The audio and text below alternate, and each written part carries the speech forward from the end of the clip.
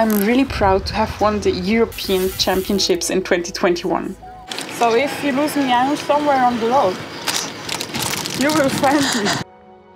It's an important title to me because after winning the European Games in 2019 and twice becoming second at World Championships and Olympic Games, this was my first international title I've won. Okay, 12 minutes. Come on, eh? It gives confidence, but every championship is a new challenge. So you have to start from scratch again and again.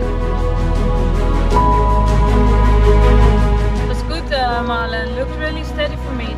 Time trialing is about dealing with yourself.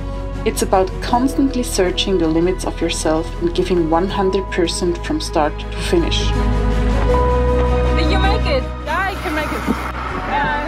I think the hardest is after these 15 seconds keeping these squats there. Yeah. And coming out, like go out of position and sprint. Yeah. And then go in again. Focus on position and go. Try to find that rhythm again. The preparation was not ideal, but once I start, I go into my focus and I will do my absolute best to defend the title. Hey, thank you guys. It's good, yeah?